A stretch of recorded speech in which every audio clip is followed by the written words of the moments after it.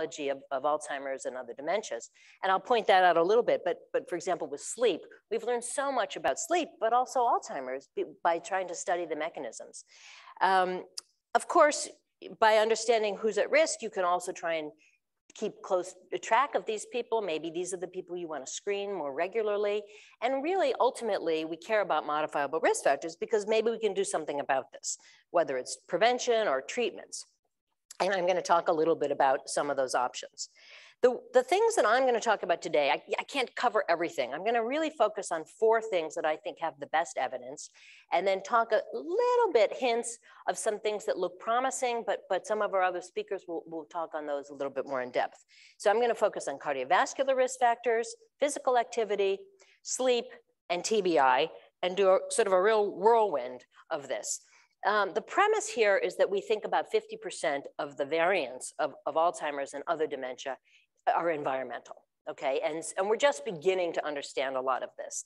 50% probably genetic, and of course there's a lot of interplay between those two that I won't have time to talk about.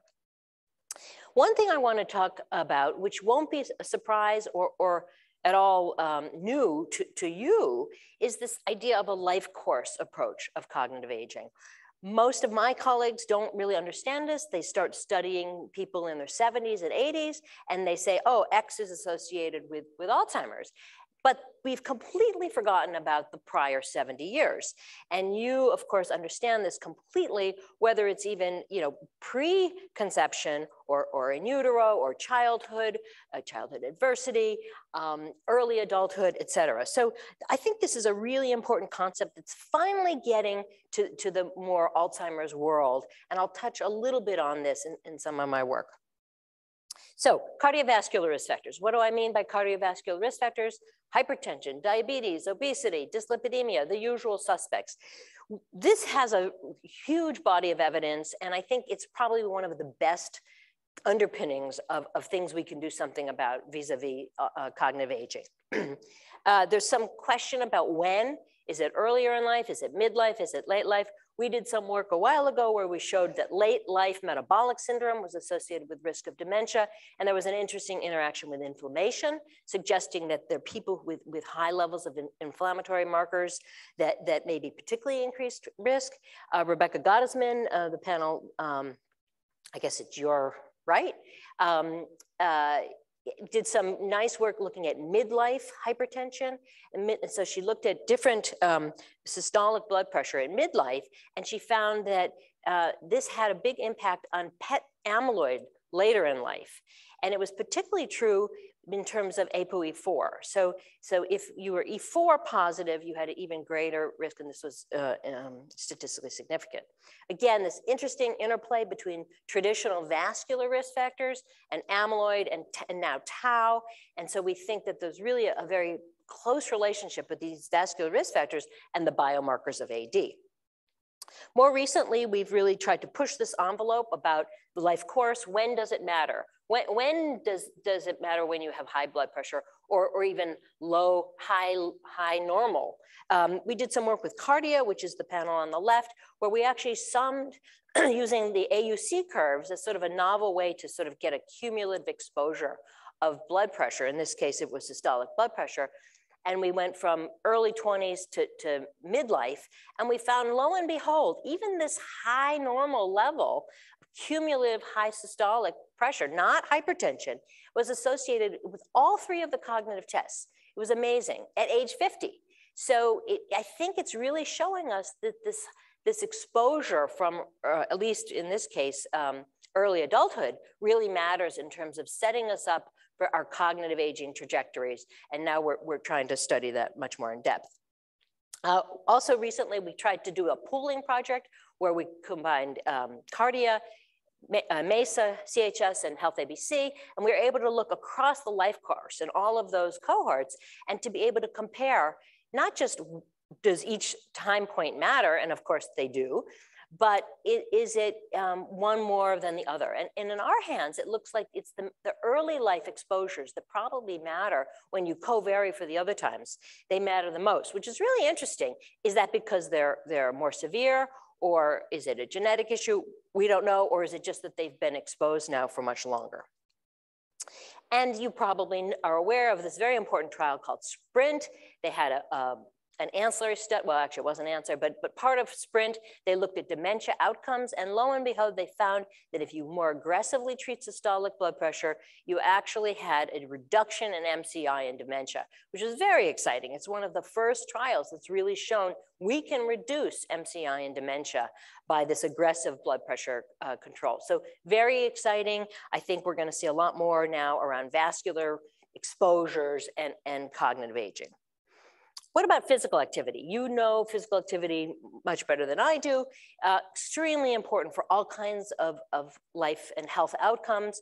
We did some work a long time ago where we showed just looking at how much women walked, these are older women, how much they walked had a real association with change in cognition over about 8 years.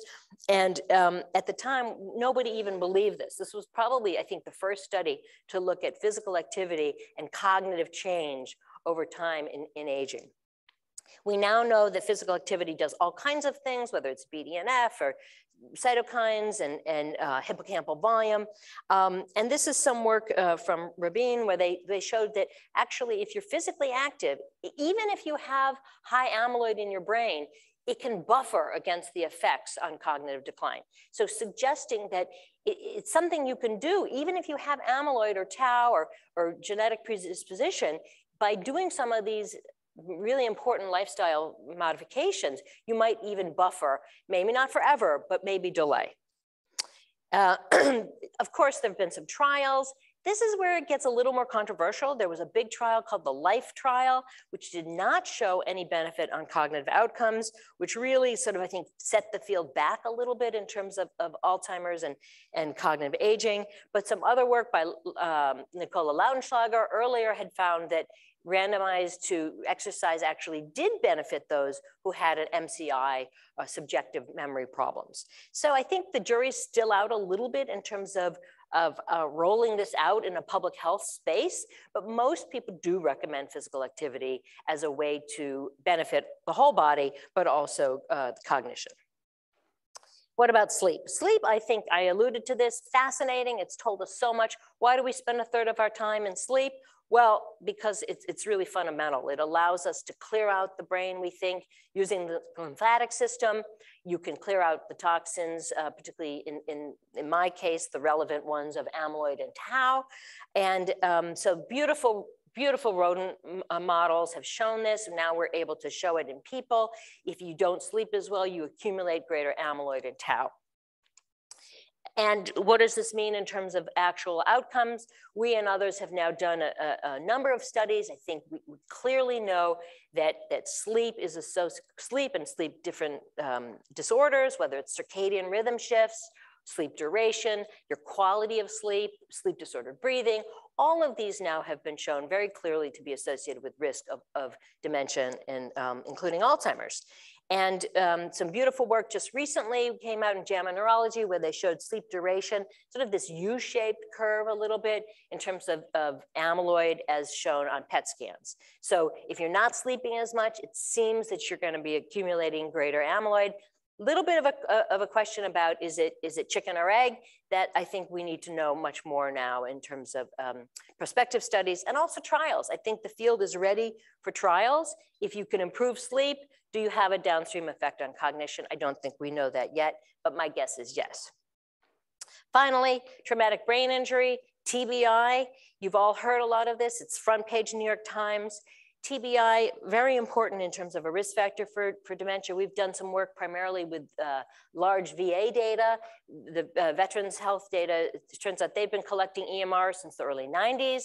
We've been able to harness this and look at TBI as a risk for dementia. And we found that even mild TBI, even TBI without loss of consciousness, increases your risk of developing dementia. So very important. The question is why? What is this? Is it a vascular insult? Is it because you had the trauma and then that reduces your reserve? That's probably the case for more moderate to severe, but not so much for mild. Is it an amyloid pathway, tau? What is it? Is it CTE? What is CTE? So CTE has gotten a lot of press, but really CTE is a pathologic finding. So what does CTE look like in humans when they're alive? We don't really know. We did some work with a cohort of about 200 older adults who had had TBI, many times actually quite remote TBI, decades before. And what we found, we looked at a number of biomarker profiles. What we found, at least in our hands, it doesn't look like it's amyloid. It looks like it's inflammation.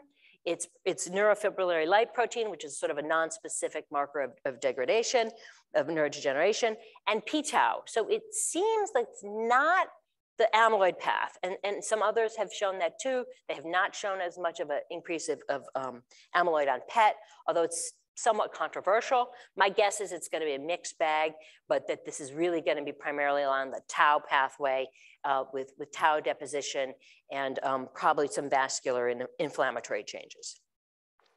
Some promising behavioral risk factors that I'm not going to get into much. One is depression. Alyssa alluded to this yesterday.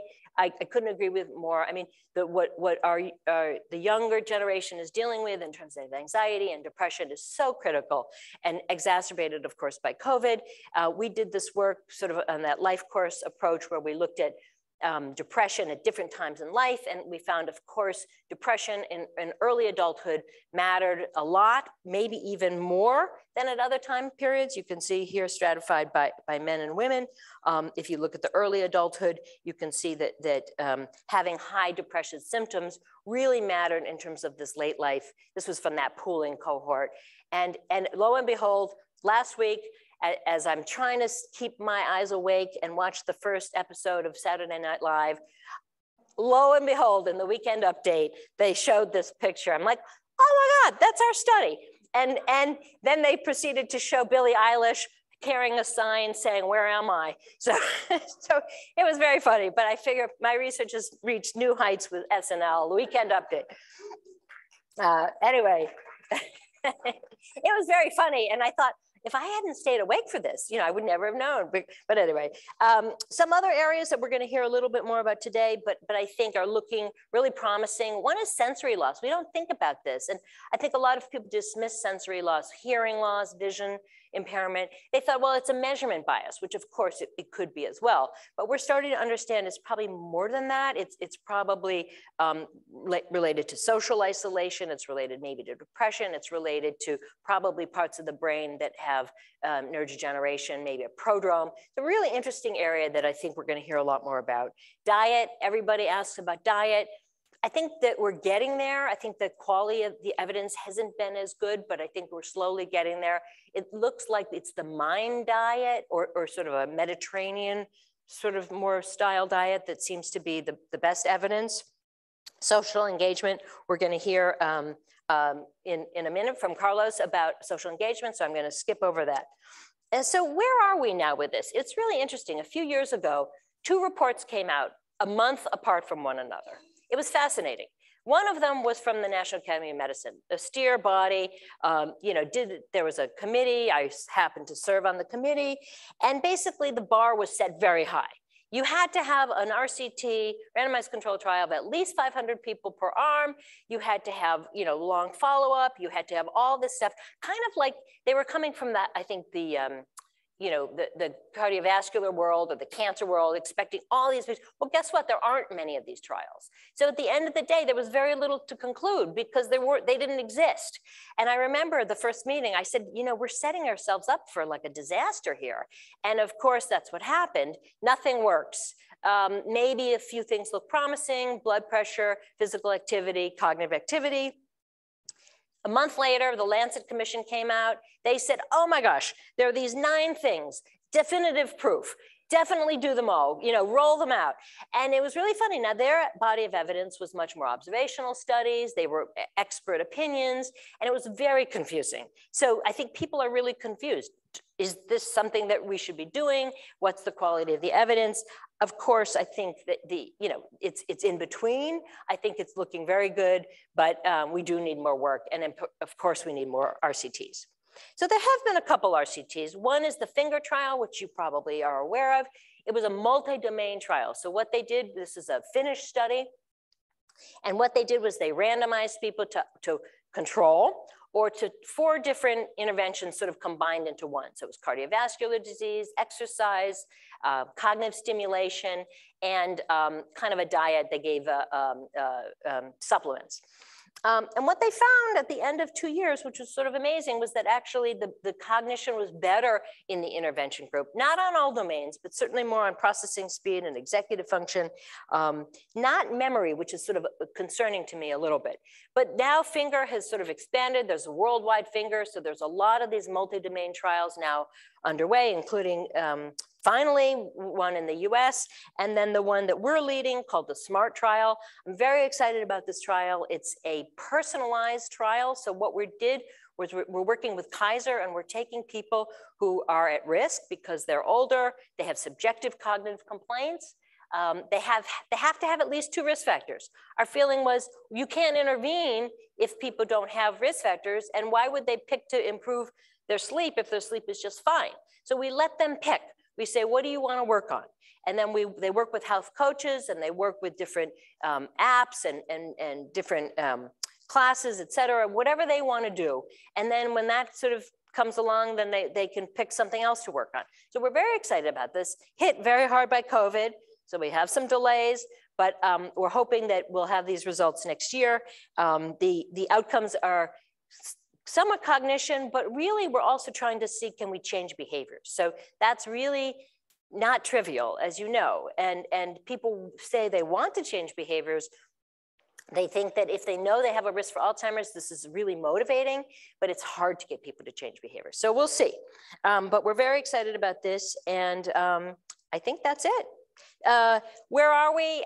You know, I think we're almost ready for prime time. There are a number of different strategies we can roll out. They're low cost, unlike Aduhelm, which costs $100,000 a year and is very invasive and unclear whether it really works or not. These things we can roll out very easily. Physical activity, cognitive activity, improving sleep hygiene, wearing a helmet to avoid TBIs, et cetera. We need more studies. We need connection with biomarkers. I think this life course approach is really important. And ultimately, my prediction is that Alzheimer's prevention and cognitive aging will be a lot like cardiovascular disease. It'll be a combination. We'll have lifestyle, we'll have drugs, we'll have a drug for tau, maybe one for amyloid, et cetera. And I think we're really excited that that day is on the horizon. So thank you.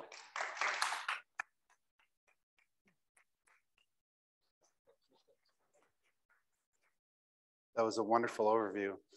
As a reminder, we're going to take questions and have discussion at the end. Those of you who are attending by Zoom, if you'd like to start putting questions in the chat now, you may. So next up, we have Dr. Carlos Mendes de Leon, who is a professor of epidemiology at the University of Michigan School of Public Health. Prior to that, he was a professor of internal medicine and preventative medicine at Rush University Medical Center. I think we were there in Chicago at the same time. And he was the director of the Rush Institute Healthy Aging. He's a social epidemiologist. His research focuses on major health problems and health disparities later in life. And today he will talk about social engagement as an intervention target for dementia prevention. Thank you, Chris. Thank you. Good morning, everyone. And I certainly wanted to join Kristine in thanking Alyssa and her team for putting this wonderful conference together, on these wonderful grounds here. It's really a great pleasure to be in person again and having all these conversations with one another. It's truly memorable. It will be truly memorable as the first post-pandemic in-person or hybrid meeting, if you will.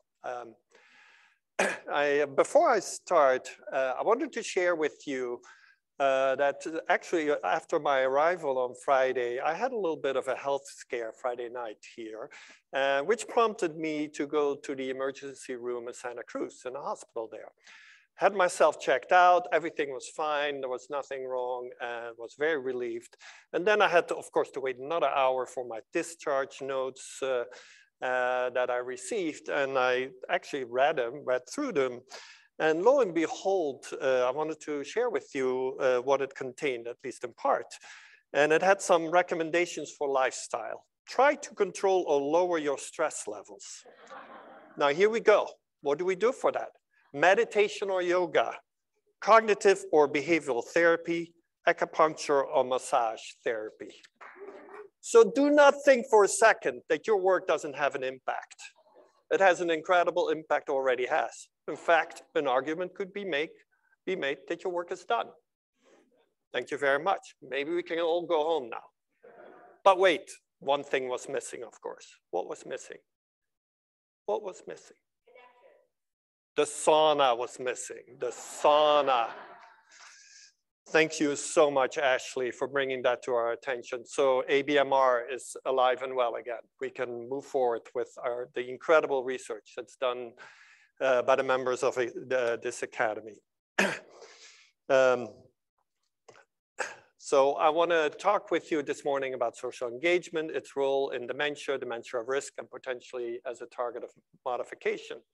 And sit back, relax. I'm not going to inundate you with research from, using all sorts of wearables around our wrists and arms and legs to measure social engagement that would produce like gazillion tons of data. I'm not going to do this. This is going to be much simpler. Gazillion tons of data from maybe 7 subjects or 5 subjects. I forget. That's my sign of aging. No, this is going to be a little bit more straightforward. And I wanted to talk first about what we mean by social engagement. And there are some complexities, some nuances here. And on this slide, you see how we think about social engagement. There are various ways of conceptualizing what we mean by social engagement. So, perhaps most directly, we can think of it as social activity or social participation. But under the general rubric of social engagement, we have also looked at several other markers of that concept, such as total network size. Another way of thinking about it is not just network size, but network diversity, the diversity in our social networks, in our social relationships. Social support, of course, has always been an important aspect of the work in social engagement and health and aging. And then finally, maybe the other side of the coin is social isolation. And there has been a fair amount of research. Kristine already mentioned that. And I just listed a number of publications in this domain, ranging from back in 1999 to very recently. And what I try to emphasize here for you is that if you do some sort of lit search on this, it's actually a little bit complicated because we use so many different terms, right? I've underlined the different terms in these papers, ranging from social disengagement to social integration to social resources, social networks, social isolation, positive psychosocial factors. So we use all sorts of terms in order to get at this concept of social engagement. You also see in the bold typeface words the range of journals in which this work is published, right? Ranging from internal medicine and neurology to gerontology journal, public health, epidemiology, psychosomatic medicine, of course, and the psychology journals. I just wanted to highlight one finding that's not the only one finding, but one finding that is about this idea of network diversity that a doctoral student of mine worked on with me several years ago, where we actually demonstrated that it's actually not total social network size that is important in predicting cognitive decline, but it is in the diversity of our social relationships.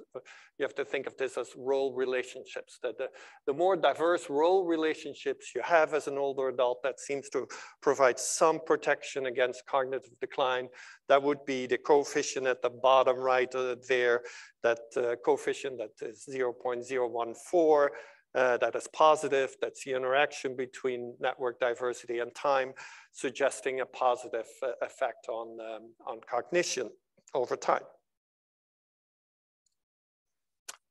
As I mentioned, the other side of the coin, and if we think more in terms of risk factors, we can think of social isolation. And social isolation, of course, is a very important concept, particularly since the start of the pandemic, as we shall see in a second. And normally, we define these in two different ways in terms of structural social isolation. I like the term structural better, by the way, than objective, which basically means having few or no social relationships or infrequent social contact, or the functional aspect of social isolation, which is feeling isolated, feeling lonely.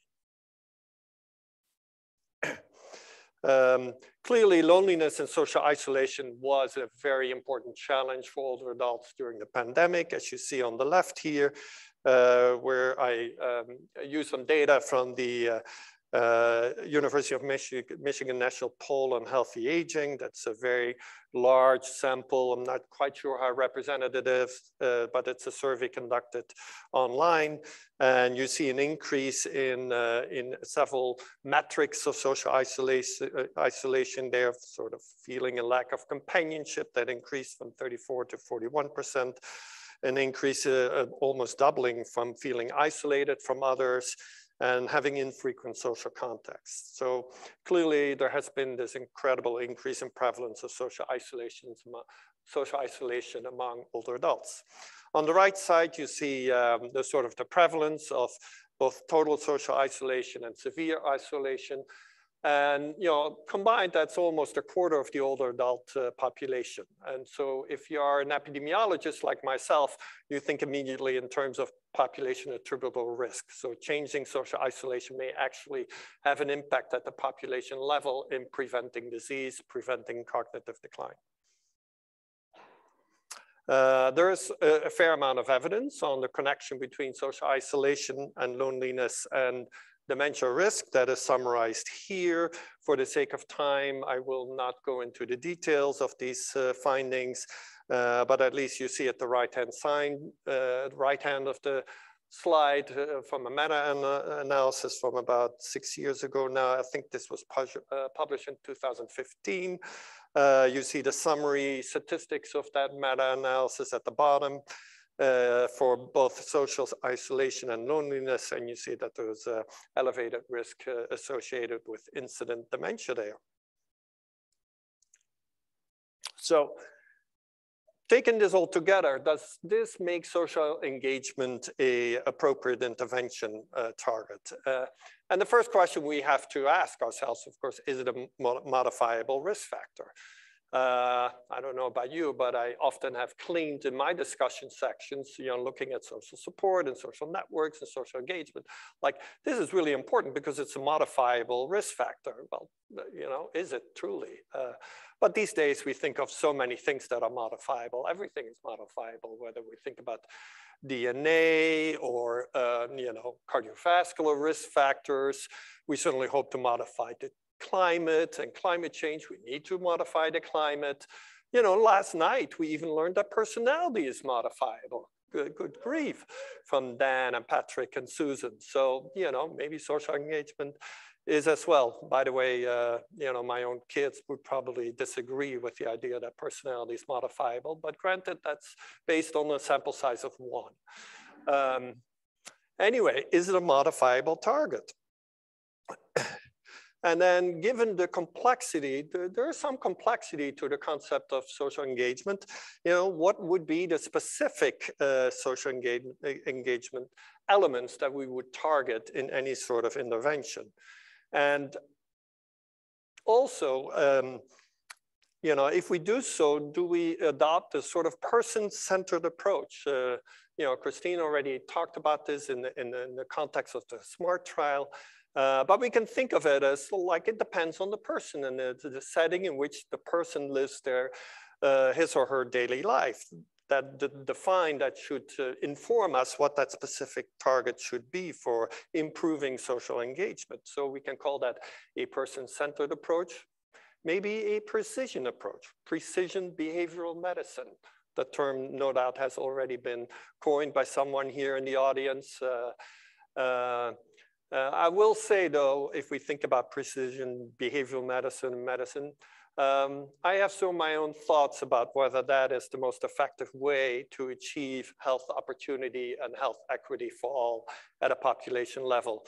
But hey, that could be a good theme for another ABMR meeting, right, Anna? I don't know if you are here, but we can talk about that. And then finally, if we think about interventions, what is the age or the timing? Again, Kristine already brought up this idea of a life course approach, but that's a serious issue in any kind of prevention of dementia. When do you start this? Obviously we focus most of our research on older adult populations, but some of us would really claim that might be too late to really intervene and modify that slope of decline in cognition. And there isn't actually a lot of really solid, I would say, intervention trials on, that target social engagement.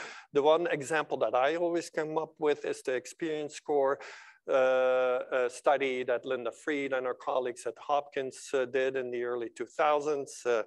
For the sake of time, I'm not going to go over this, but if you're not familiar with it, what they did was engage older adults from the communities of color in Baltimore and invited them to help out in high schools with mentoring and working with high school students in their own communities. And they had sort of a waiting list control group and a wait list control group, and noticed some differences between the participants in the intervention arm and the wait list control group in terms of several cognitive outcomes that you see here, mostly focused on executive functioning and memory.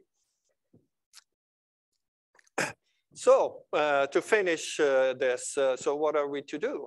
Well, I was very fortunate to be approached almost a couple of years ago by a computer engineer here from the Bay Area, actually, who had founded a company called Mivera.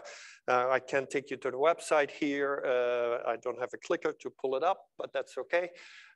Anyway, we started talking, and she has this idea of working with older adults in the community who wanted to age in place, as we say, who wanted to continue living in their own house, in their own communities.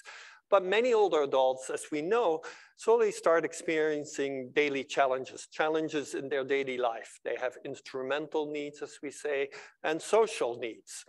And what she wanted to do is, and in our research, she found me and we started talking about it.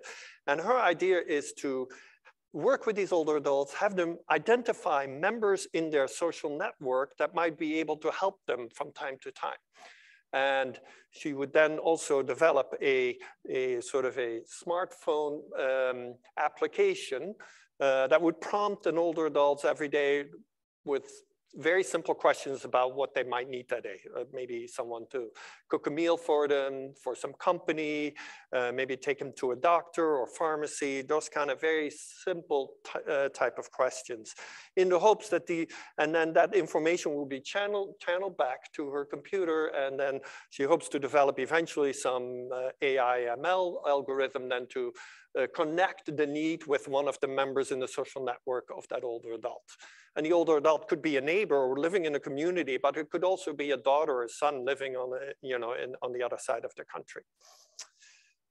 All right, so together we then developed this idea to maybe put together an application for a small business grant, which we did. And you see here the overall goals of this pilot study that we just submitted. So this is put together in an SBIR application for NIA. And so I will finish by telling you I have no ownership in this company, so I don't really have a conflict of interest yet, at least. But given that we are close to Silicon Valley here, if you know of any investors that might have an interest in this kind of work, please come see me after the session is over. We would be very interested in finding more resources to do this work. So thank you very much.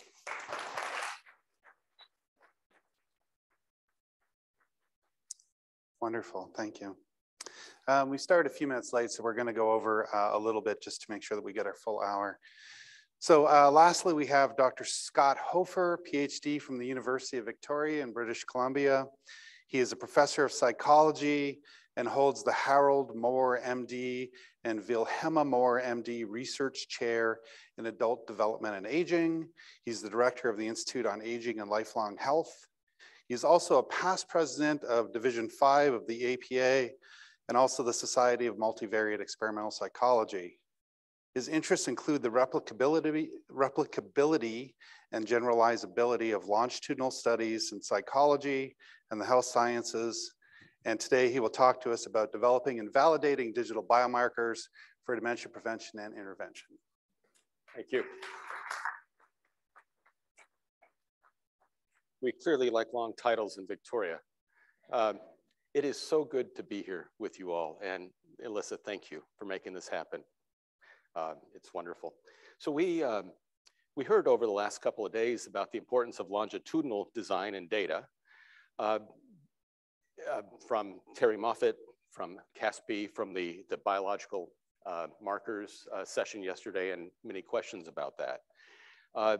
And there's also been some issues. It's like, that's often not enough. If we want to capture individual change, is this person changing? And we need something different. These kind of long-term longitudinal studies have been very important. We understand a lot more about individual change, about individual differences and rates of change, and many of the risk factors and markers, and you've just heard a number of excellent talks about that. There's been a number of studies that have attempted to look at change points within these kind of widely spaced longitudinal designs.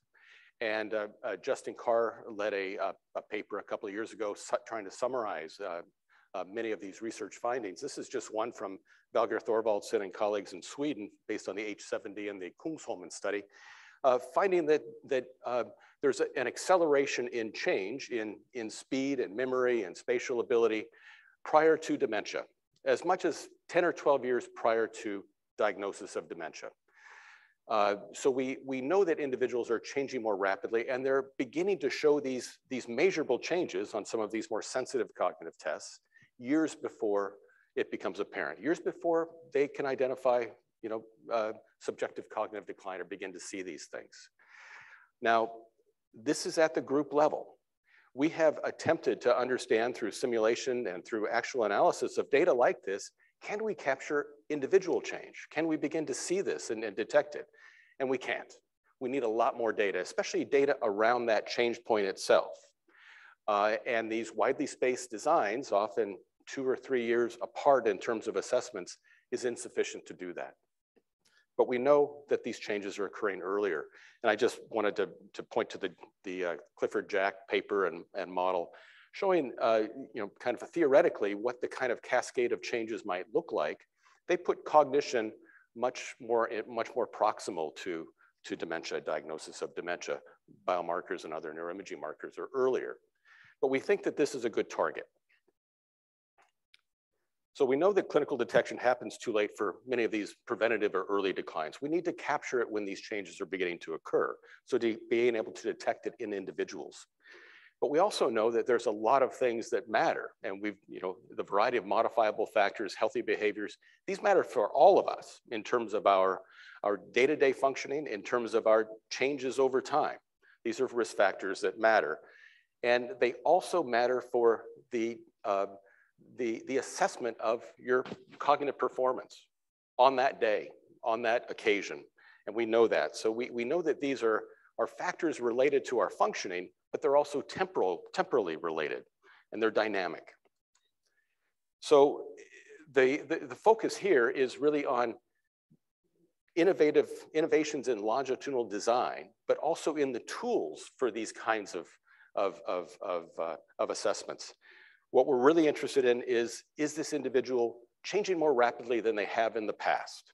So it's relative to that individual, because we know that different people have different levels of performance from early in life and from a variety of origins and variety of causes, but this kind of sets up these individual differences, and they do track across the lifespan.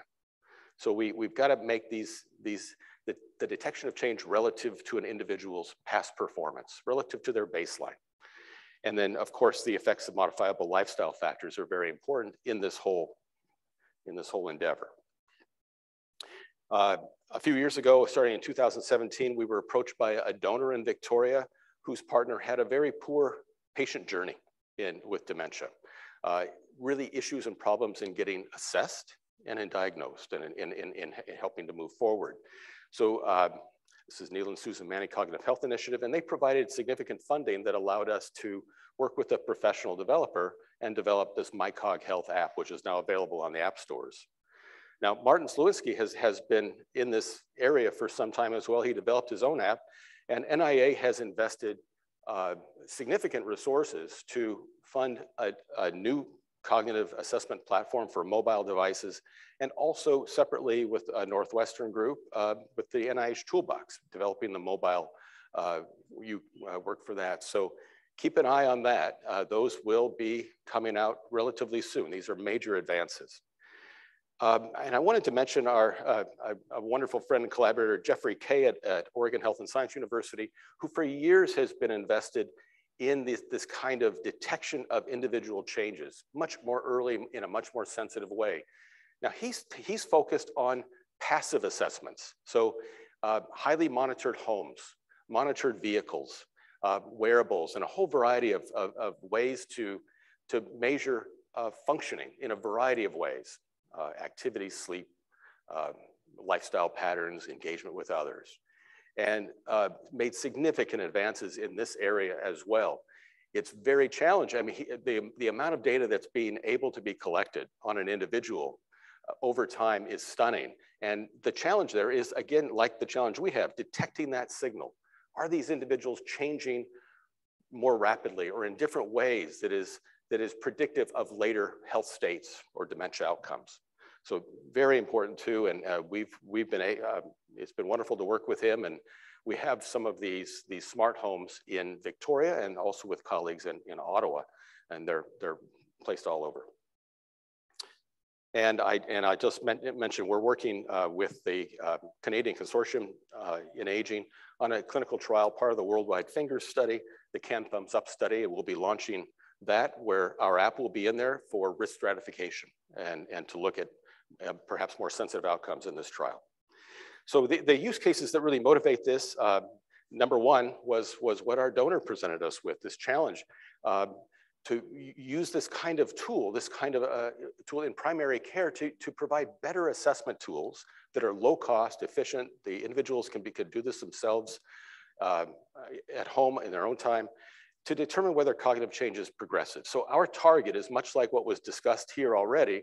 We want to be able to detect change within an individual within a window, 6 months, a year and a half. And that's a goal. That's our real target here.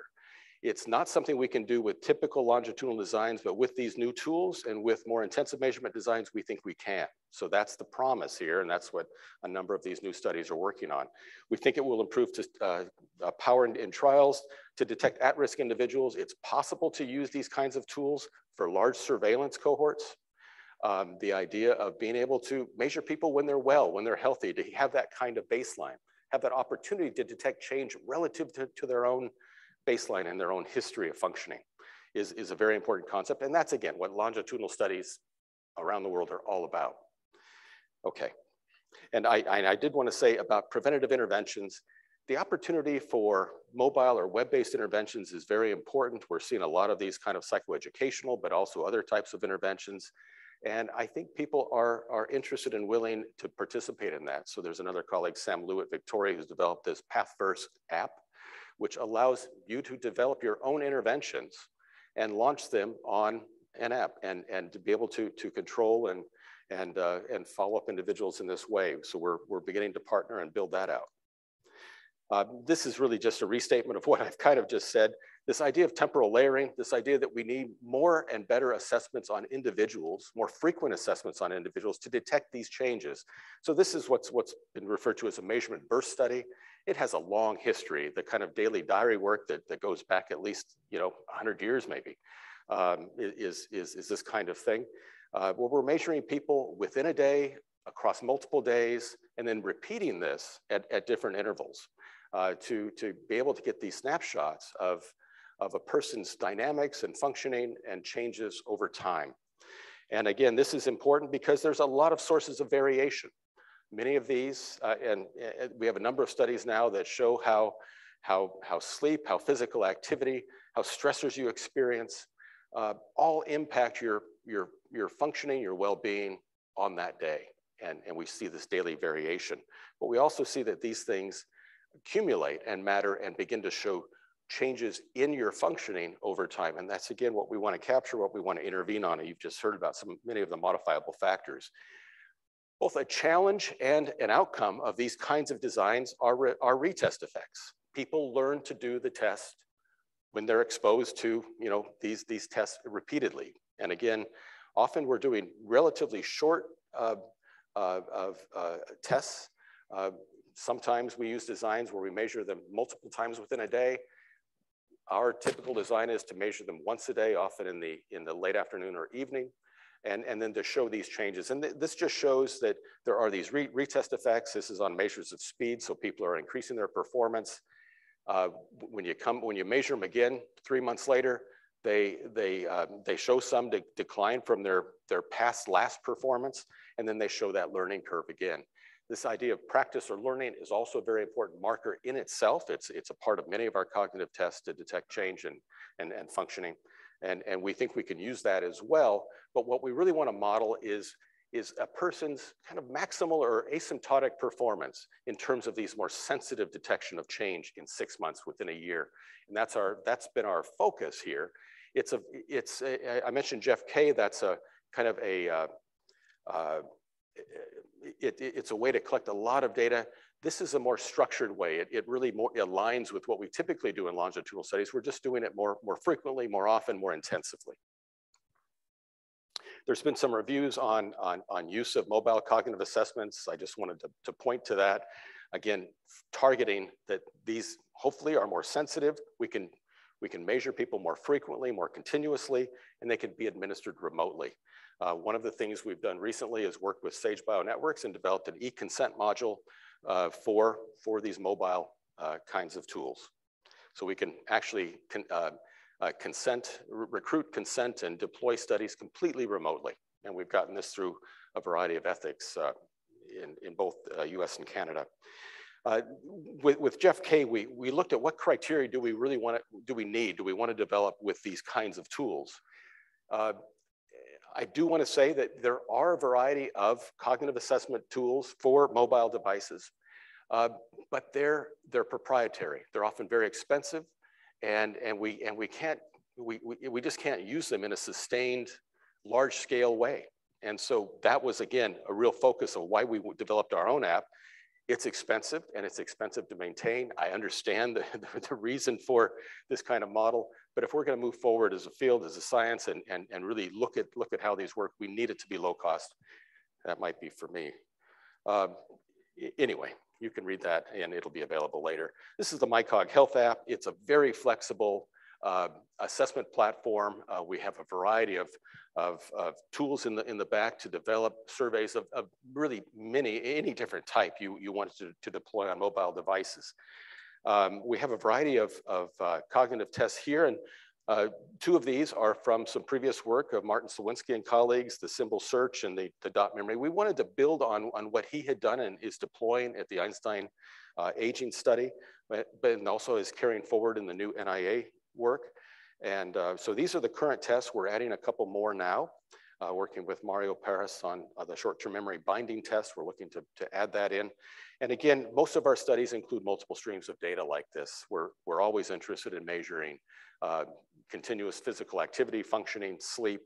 One of our students included blood pressure, and in her recent dissertation showed how daily variation in blood pressure is related to daily variation in cognitive functioning after adjusting for some of these other factors. So these are all related day to day, and they're all targets for potential intervention, and they do matter in longer term with in-person change. This is just to show one of our longer term feasibility pilots. It was really to look at usability. Are people willing to do this over sustained duration? So this was a year-long study. We had 17 people, not many, but it was very good for us to deploy an app and a variety of wearables and to see that people were really engaged, and they were delighted to be part of this study. We had, I think, 96% of the data in the first 2 bursts we had as complete. And that's a lot of assessments, you know, because we were doing multiple assessments within day over 5 days and then repeated bursts like this. So I just wanted to show that. This is what some of the data look like. We weren't able to fit complex models to this. Again, it was just feasibility, but we're now launching a variety of other studies. And this is reported in experimental aging research by Paul Brewster.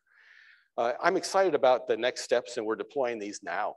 The Can Thumbs Up Dementia Prevention Trial I mentioned. We're starting with a pilot this fall, and that's including a variety of colleagues across Canada. It's going to lead to a full trial in the spring.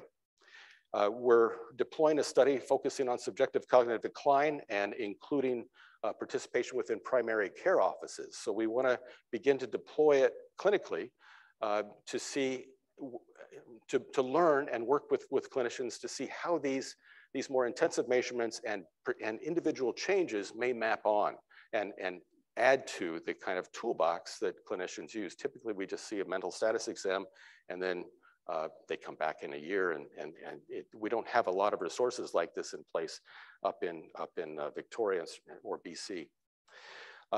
What I'm excited about is this idea of optimal design kind of measurement. We don't really know how often to measure individuals to be able to capture these short-term changes and to be able to look at these change points. Is this person changing more rapidly? Are they showing progressive changes within a year if they present with cognitive decline?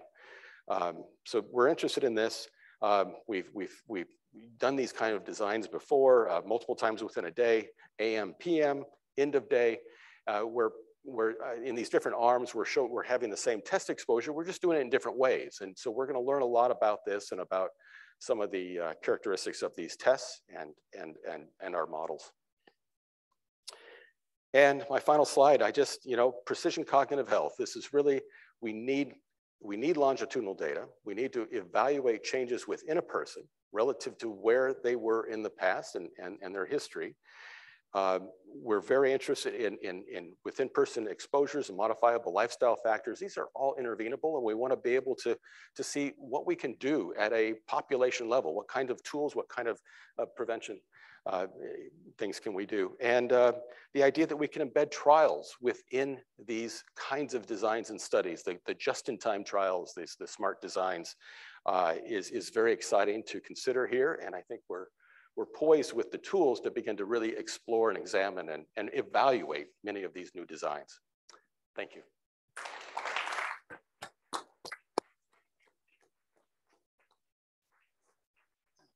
I think this has been a very informative session. I would just like to, and please come up to the mic if you have any questions.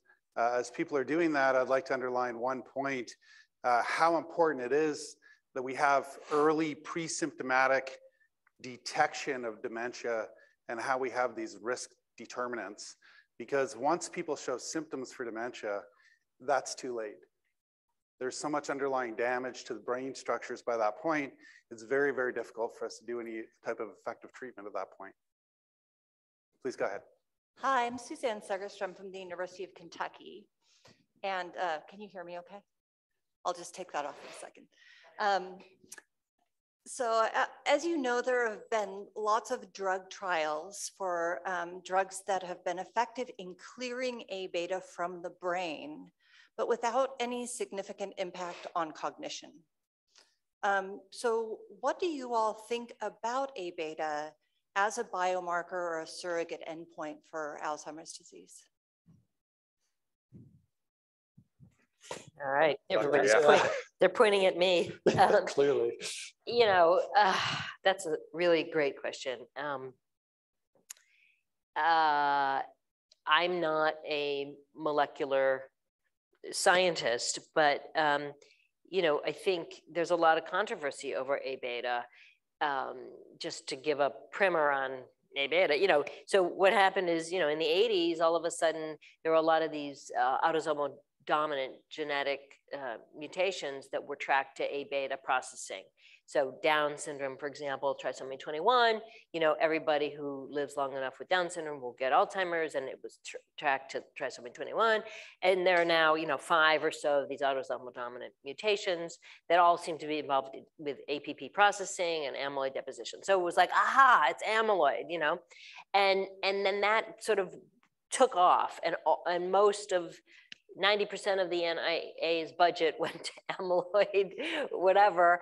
And, you know, a lot of drug discovery and a lot of companies that then left Alzheimer's because it was so difficult. And, you know, the jury's still out. I mean, and it just got murkier with Aduhelm. So Aduhelm was the drug that was approved this summer by the FDA, and, you know, half the people on the committee quit because they didn't recommend that it got approval, et cetera. So, you know, what a mess, right? And so it exposed a lot of the conflict of interest in the FDA and how things get approved. And, you know, the Alzheimer's Association was really pushing it. So it's really a fascinating story, but the poor patients are left with, you know, what do I do? And, you know, and it's $100,000 a year. And oh yes, it may cause brain edema and you know, microhemorrhages. So it's tough. I think amyloid, you know, this is just my, you know, somewhat, you know, half in, half out sort of view, but amyloid clearly is very important. It does seem to be a good biomarker. PET scans of amyloid are really helpful in a lot of ways. If you're not sure if somebody has Alzheimer's or not, and you get a PET scan and they have a clean PET scan, you can pretty much say they don't have Alzheimer's disease. So it is helpful in a lot of ways. I guess the question is amyloid, you know, people say it's necessary but not sufficient. That's sort of the you know, latest sort of phrase. So you have to have amyloid. And it seems that amyloid does track with Alzheimer's, but it doesn't seem like it's all just amyloid. And when you look at cognitive outcomes, oddly enough, amyloid doesn't track as well as tau in terms of the cognitive outcomes. So it's a great question. I think the field is really scratching their head and trying to resolve a lot of this. ApoE, you know, is an important receptor, definitely involved in amyloid. So when you look at the genetic stuff, a lot of it really points to amyloid. When you look at the biomarkers, amyloid seems to track, but then when you come to the cognitive outcomes and the drug discovery, it's just not quite working. The thought is, oh, everybody says, well, it was too late, you know, getting back to this idea of symptoms. So now the field is saying, well, maybe it was that it was too late. I'm not sure I completely believe all of that, because some of it was, you know, in the MCI stage, and you'd think you'd have some sort of benefit. You're not talking about advanced dementia, where I agree it is too late. So you know, it's a great question. I think the field is, you know, still in the middle of it. Hi, Candace Price from UC Davis.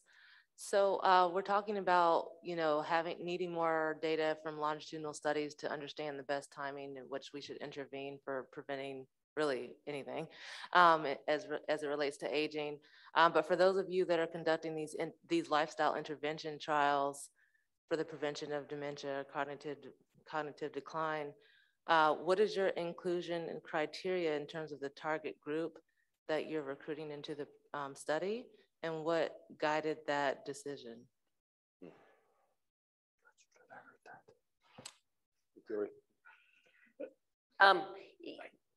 So, trouble here. so I think the question was in terms of the prevention studies, what are the inclusion and exclusion criteria? Yeah, like what target group are you including into the study, given that we don't know the optimal time frame in life? Okay, in terms of the life course, you know, we can only do so much in terms of the 5-year grant cycles, but we're mostly targeting older people. At least in my study, we're targeting older adults. They were 70 plus who had subjective cognitive complaints and at least 2 risk factors. So we felt they had to have something that we could, you know, intervene on, and we didn't want to have they couldn't have dementia. So it's tricky because there may not be enough movement over 2 years. On the other hand, we felt that was the best time to intervene at risk people. That's kind of what most of worldwide fingers is. It's older adults at risk. And then there are a number of drug studies now that are doing primary prevention. Mostly they're taking people, so the A4 trial, for example, they're taking people who have PET positive, so they have a amyloid positivity by PET, but they don't have dementia yet. So that's another way to go, is using the biomarkers. Diane, which is a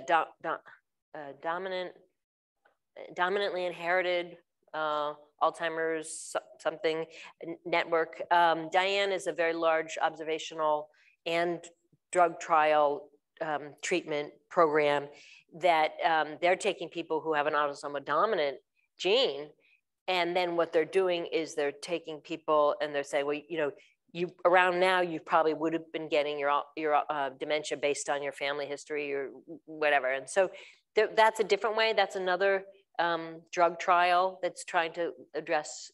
They're a little younger because of the autosomal dominant tend to be early onset Alzheimer's, but in general, those are some of the strategies. This is an incredible panel and we're learning so much. And I'm just going to ask if you can keep your answers short because we have so many questions to get through. Thank you.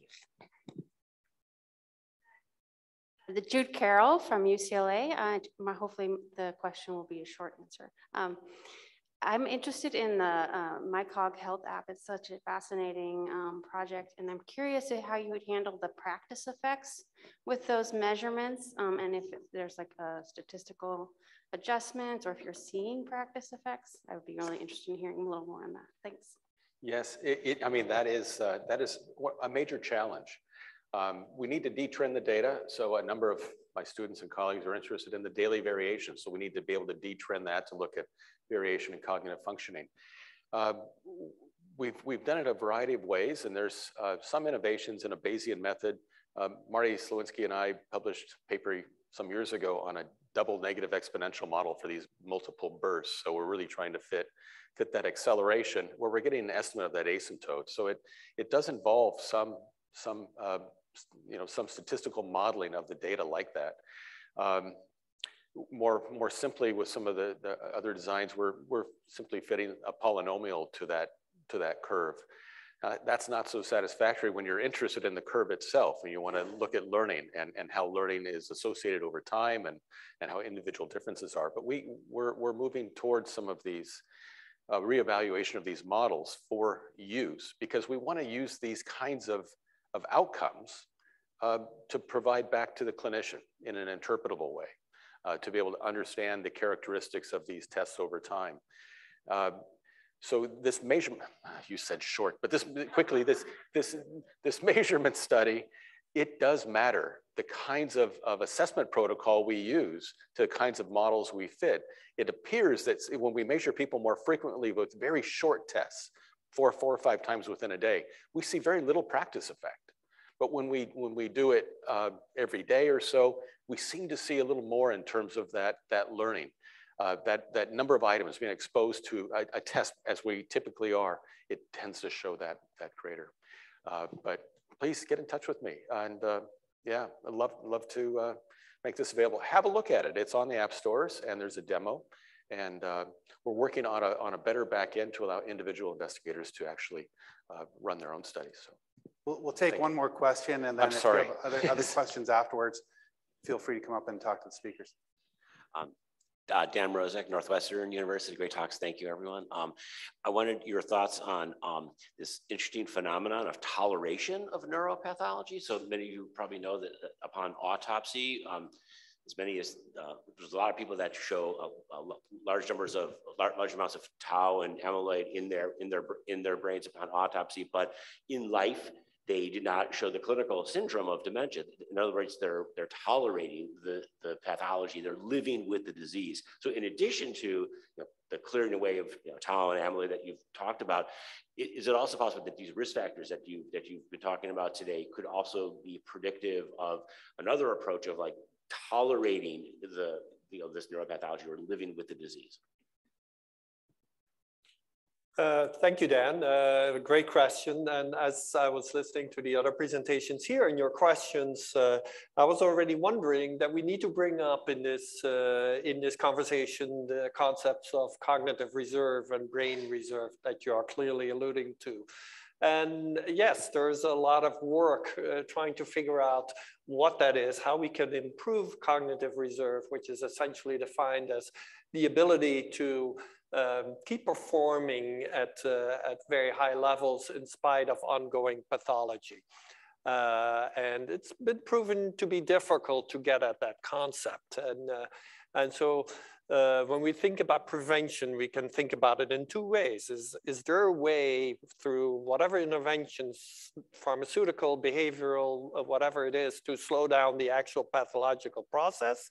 Or the other way is, can we improve cognitive reserve in the sense that even though the pathological process will be ongoing, we keep functioning at a high level? Where are we with that? The best marker so far we have found is educational attainment. But it's not the only one people use as a marker of this cognitive reserve.